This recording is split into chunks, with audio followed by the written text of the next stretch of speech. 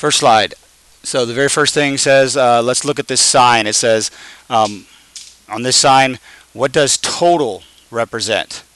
And the thing to consider is consider each unit that you're adding. So this sign says population 582, feet above sea level 2150, and established 1951. So if we were talking units here, right, population, a unit for population would be people, right? So this would be people, and then the unit for feet above sea level would be feet, and then the unit for established in 1951, I assume that's a year, so that would be year. If we added all those up, that's what they do. They add all of them up to get a total of, what is that? That's 4883. But that would be 4883 people, feet, years. It's not really, doesn't really make sense, right? So these are not really things that you can add up, because when you're working with units, you have to make sure that the units agree with each other, right? So you can add up all people, you can add up all feet, you can add up all years, but you can't add feet to people to years, because that doesn't make any sense. So the purpose of this is to make sure that you understand the importance of unit and unit agreement. So that's why if there is not unit agreement amongst the different variables, then we have to convert so that the units agree with each other. Everything needs to be in the same unit, either that's meters, seconds, miles, hours. It doesn't matter what unit is in, as long as all of the variables that you're working with in an equation have the same unit. And important to always designate that unit. So list your unit. An answer without a unit gets a big fat what? If this was 4883, no unit, then you get 4883 what? Is that 4883 ducks? 4883 meters, miles, cars, people? We don't really know. So it's important to you to have unit agreement and to always list your units, both while you're working an equation and in your answer. All right, so here we go. First actual equation that you're going to work deals with the 2008 Olympic record held by Usain Bolt. He ran 100 meters in 9.69 seconds. It says determine his average speed in meters per second, and then it says to convert that into miles per hour. So the first thing is the 4 steps. We're going to use the same 4 steps that we have learned. I've combined here the first 2 steps, the find and the given. Here's the formula. That's your relationship, right? That's find the equation. I'm calling this the dimensional analysis step because sometimes that's going to include unit conversions. Sometimes that's just going to be plug and play. Put the numbers into the formula. Sometimes it'll be a formula manipulation. So it'll be whatever analysis we need to do to get the relationship or the equation ready for the solution. And then finally, the last one here is just to write your solution, including the proper units. A solution is not complete until you have the unit. Okay, so make sure we do that. So the find here is the speed. It says right here, speed. So that variable is s. Big question mark for what that is. What they give us here is they give us 100 meters. That's a distance. And then they give us a time of 9.69 seconds. Our formula or equation is just going to be our speed equals distance divided by time. Not really any dimensional analysis needed on this one. It's more of a plug and play. So let's just substitute in the numbers along with the units for the variables in the equation, and then use our calculators to solve that. And make sure you check me, because my calculator could be wrong just as easily as yours. But the answer I got was 10.3, and that is in meters per second. Everybody good? Ready to move on? If not, I have to substitute to pause the video and All right, when everybody's ready, you go ahead and change to the next one. It's important that you get these examples down and the format that we're going to use, because this is the format we're going to expect you to use on all of the examples as well as the test. So that's why I'm going through these. So let's make sure that we spend the time today to get this right, and then you can just repeat that time and time again. Oh, what I forgot to do was convert, right? The second part. Somebody let me forget. I need to convert to miles per hour using this. So we'll plug that back in here to my dimensional analysis step. So the original unit was in meters per second. It tells me, awesomely enough, that 1 meter per second is equal to 2.44 miles per hour. I believe I've given you this shortcut already for unit conversions. If I haven't, then the shortcut is it's find over given. Physics way of living.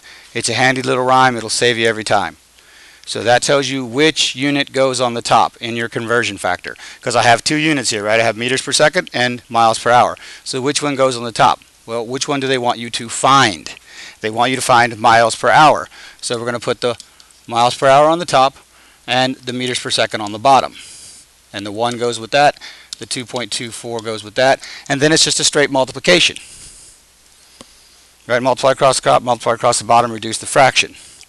So we end up with the 10.3 times 2.24, and that gives me 23 and some change miles per hour. So his speed is 23 miles per hour. Okay, questions on that? All right, we shall move on to the next one. All right, so this one says a funny car competition at Juliet Speedway in Illinois in 2004. They had John Force completed a run in a record time of 4.437 seconds. Determine his average velocity in miles per hour if the starting line to the finish line is a quarter mile. So there's a quarter mile. So first of all, what do they want us to find? Right here, determine the velocity. So they want us to find the velocity. And then what do they give us? Well, they give us a time of 4.43 seconds, and they give us a distance of 1/4 mile. I'm going to go ahead and convert that into a decimal. So that's 0.25 miles. The formula that we would use would be velocity equals the distance times the time, or the change in position, which in this case start is 0, the final position is a quarter mile, so the change in position is going to be this displacement right here. So it's just going to be velocity equals that displacement over the time. And now we have to do a little bit of dimensional analysis, not necessarily on the formula, but on the units, because they want the answer in miles over hours. So I have to have miles over hours. I have this in miles, so I'm fine with the top unit.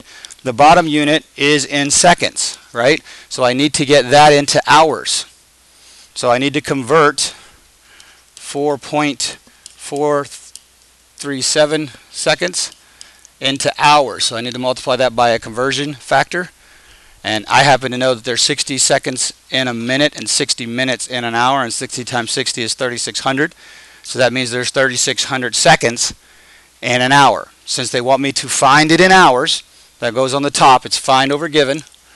So the hours goes on top and the seconds goes on the bottom. And so that's my conversion factor. So that means multiply across the top and then across the bottom, I'm going to get 4.437 over 3,600, which to reduce that you divide. 4.437 divided by 3,600 is going to give me a pretty small number. So this will be equal to 0.00123 hours. So that's my hours. Now I can just apply the hours and the miles to the formula. And so my miles is 0.25 miles. My time is now 0.00123 hours. My units are correct in miles per hour. Now I just have to do the math, reduce that fraction into a decimal. And I get 203 miles an hour. So his speed or velocity in this case would be 203 miles per hour. Questions on this one? Everybody good and ready to move forward? Oh, we're going to wait a second then.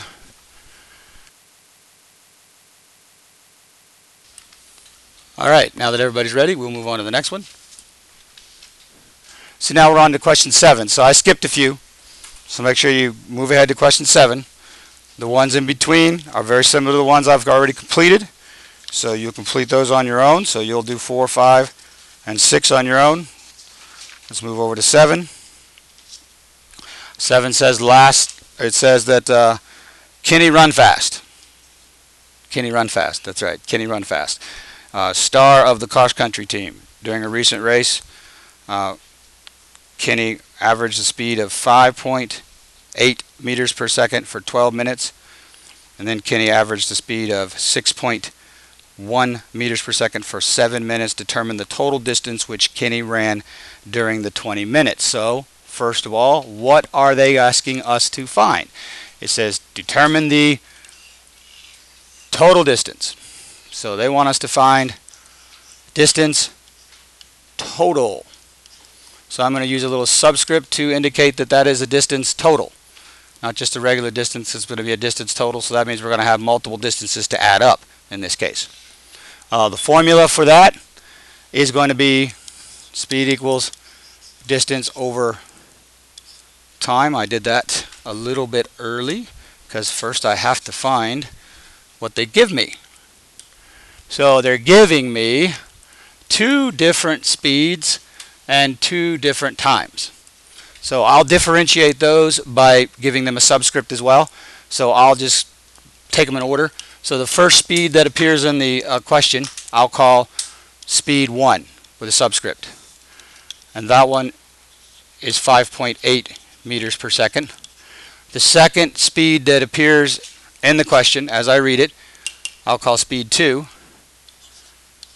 And that is 6.10 meters per second. And I'll do the same thing with the times. The first time that appears is time 1, so I'll call that T subscript 1, 12 minutes, 12.9 minutes.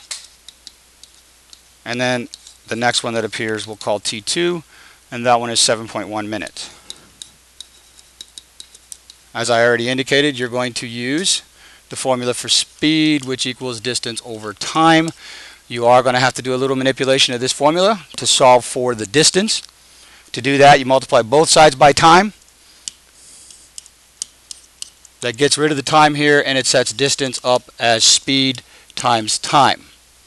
So that's what you're going to do. You're going to do speed times time. You're going to do it for both this S1 and the T1, and then the S2 and the T2. That's going to give you the 2 distances, and then you're going to add those 2 distances together to get your total distance. So we're going to do that twice. But before we can do that, we have to get unit conversion, or a unit conversion happening so that we can get a unit agreement. Because here in my speeds, I have meters per second. So, and in my times, I have minutes. Minutes and seconds don't agree, so I have to convert those minutes into seconds. So I'll do those 2 real quick. So my conversion would be 12.9 minutes times the conversion factor. I want to find it in seconds, so that's going to go on top. There are 60 seconds in 1 minute. The minutes will cancel out, so I'll take the 12.9 times 60.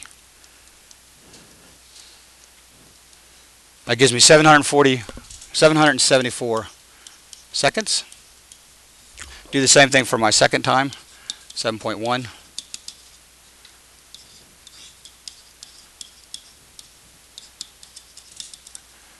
And do that math.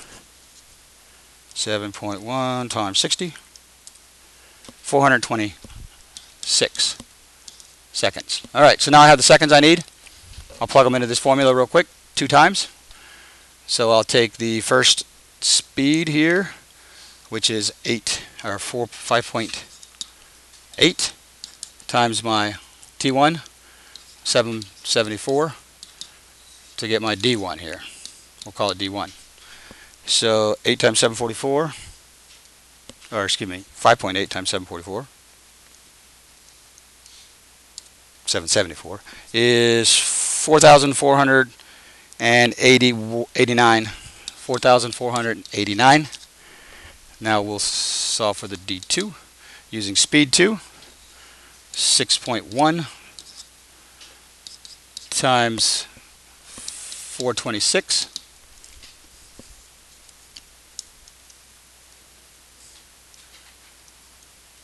And that gives me 2,580, or 2,599. 2,599. Add those two together. Plus 4489. And I get my total distance of 7,088. So there's my total D, 7,088. 7,088, and that's in meters. You could also express that as 7.088 kilometers. So he ran a little bit more, he ran a little over 7K in about 20 minutes. That's a pretty good pace, but not undoable for those who have actually ran cross country. All right, questions on that one, how we did it?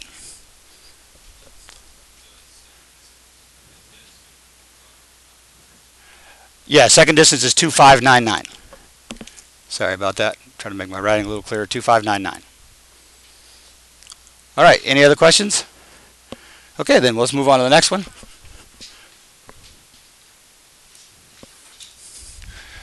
Okay, number 8. Number 8 asks us to basically use this chart right here, and I can tell already that my chart is backwards from yours.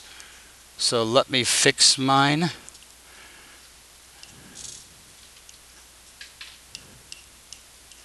There we go. I think that probably matches up with yours now. Let's see, that's a 4. All right, so the question, and then there's multiple questions about this chart. It looks like the first one says calculate the average speed for both cars. So we'll call this one I believe is the red car. And then this one's like the blue car on your handout. So, red car. What they give us is they give us a time, and they give us position. They ask us for speed. So they're going to ask us for speed, and this is the... It doesn't match up? Okay, 69,621. All right, 621.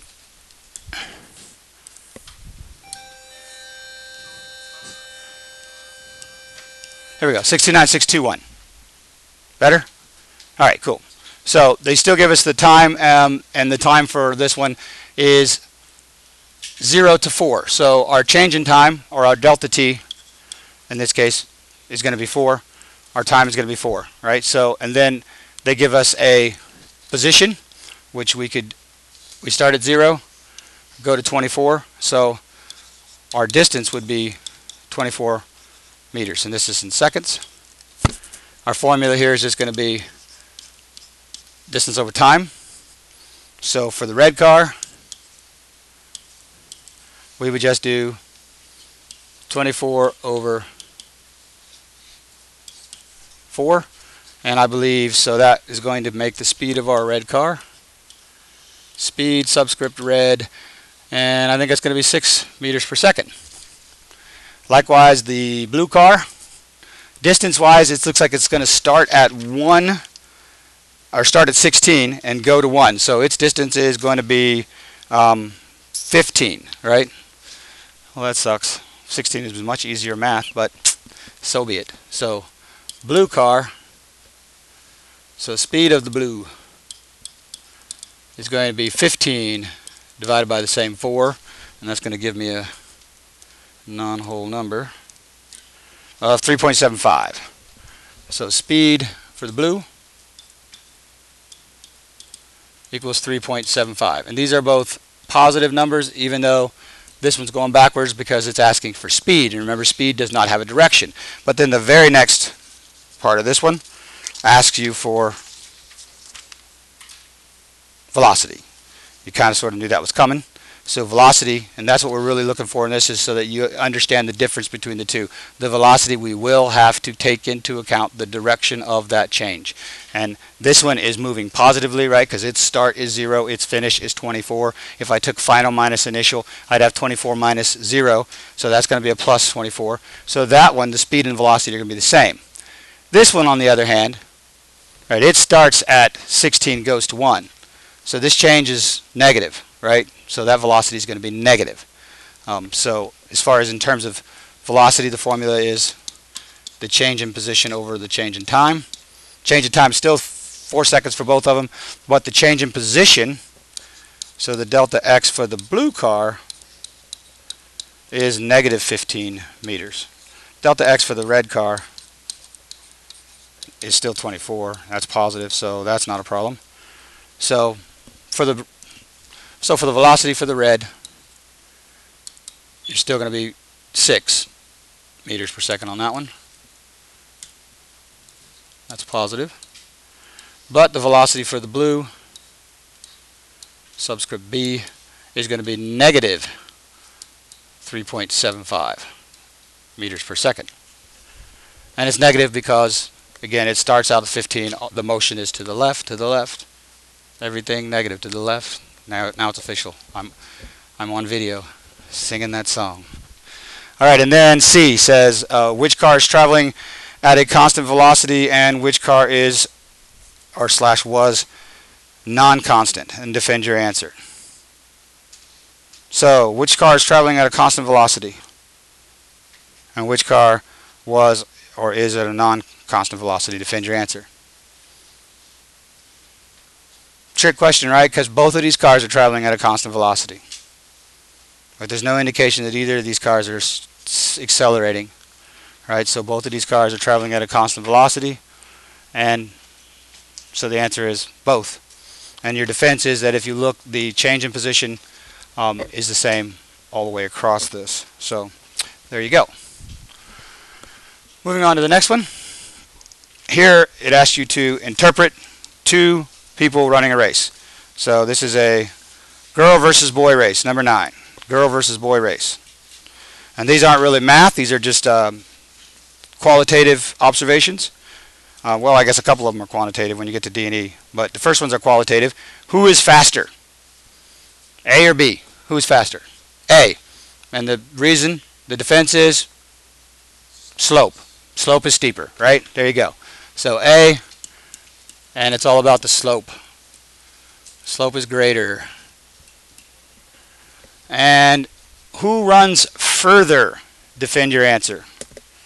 So that one we have to look at the position change, right? So A starts here at 0, ends at, looks like about 85. So their change of position is 0 to 85, so that's 85 meters. So A goes 85 meters. B starts at 20. Looks like they go to about 55. So 20 to 55, that is a change of only 35 meters. So who runs further? A, because 85 is longer than 35. All right, who has a head start? Defend your answer. B, because if you look, A has to start here at 0, B starts at 20. So 20 is ahead of 0, so B has a head start. All right, so it's B, and it's because they start at 20, whereas A starts at 0. All right, how fast is the girl running at the 6-second mark? And they give you a 6-second mark to kind of throw you off, but truth of the matter is this is constant velocity because this is a straight line. This is a straight line with a slope. So you could say 6 seconds, I could say 3 seconds, I could say 7 seconds.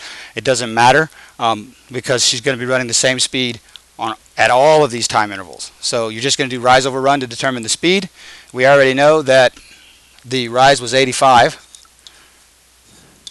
The run is 10 seconds. So that's pretty easy math. Her speed is 8.5 meters per second. And likewise, the boy, same thing is true for him. He is at constant velocity, so they give you a time interval of 2 seconds. Doesn't matter what they said there. We already know there's this rise of 35 meters.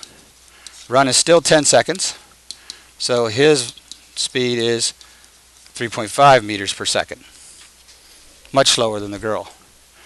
And then finally, is there a time interval when their speeds are equal? Defend your answer. I would love to know if somebody thinks there's a time interval that they are equal. Anybody? Yes, no. Time interval that they're equal? Yes, I heard yes. Everybody agree? Yes, there's a time interval that they're equal? Anybody disagree? And what is that time interval? Right here, right? Number one missed question on the test. The number one missed question on the test. Students, for years and years and years, have all said they're at the equal speed at that intersection. What determines speed on a position versus time graph? Slope. Do they ever have an equal slope? No. So the answer to this question is no. They are never equal in speed. But some of you will still want to put that intersection. It's so attractive to you as an answer choice. But no, they never have an equal speed. Just so happens to be the time for which they were at the same position at the same time. And the only reason that occurred is because the guy started 20 meters ahead of the girl. This was basically the time when the girl caught the guy, when she made up for his lead, and then she passed him, right? So the answer here is no. And the reason is, again, slope. Slope is never the same.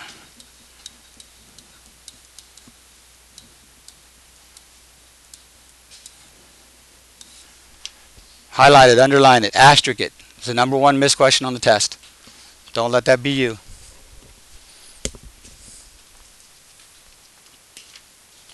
And last question we're going to cover. Everything else is going to be on you. This was the last one we'll cover together as a class. And we won't cover all of it because there's A, B, C, D, E, F, G, quite a few of them. We'll cover the first several. This looks very similar to a test question, so it's kind of an important question to make sure you understand. All right, so here's a position versus time graph for multiple, or for a combination of motion. So you got several motions here, right? You got a positive velocity, you got rest, you got negative velocity, you got rest, you got positive velocity, and then you got negative velocity. So you got 1, 2, 3, 4, 5, 1, 2, 3, 4, 5, 6 different types of velocities. First question asks you, describe in terms of the time positions, the time stamps, the two places where the car has stopped. So what are the two time stamps that the car stopped? First one here is here to here, right? Anytime that line is flat, that car stops. So that would be roughly from 4 seconds to 6 seconds. So if we were answering A, you'd have from 4 seconds to 6 seconds. And then the second one would be the other flat spot, and that looks like from about 8 seconds to 10. So this is from 8 to 10 seconds. And there's your answer there. You're just looking for the flat spots. Calculate the total distance walked by the director during this 16 seconds. So here we go. Total distance, you're just adding up all the distances that he walked. Does not matter the direction of the distance, right? It's just distance, not displacement. Very important, just distance. So we just look here. This is the distances that he's walked. So during this first time thing, he starts at 0, ends at 8. So this one, he does 8 meters. So we'll just keep a running total here. Here, he doesn't go any, right? He's at rest. So this one's 0. Then we go down to here. He goes from 8 down to 4. So it's negative, but it's still a distance, so it still counts. So in terms of that, we're going to keep adding it together. Here again, he's at 0. Here he goes from 4 back up to the 8. So that's another 4. And then finally, he goes from the 8 all the way back down to the 0. So that's another 8. Add those all together. Total distance 24 meters.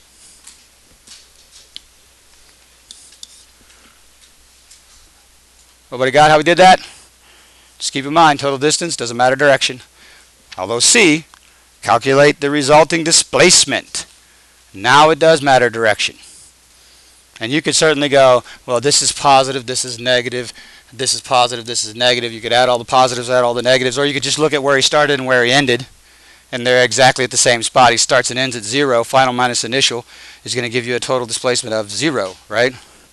So you could do his position final minus his position initial. His position final is 0, his position initial is 0.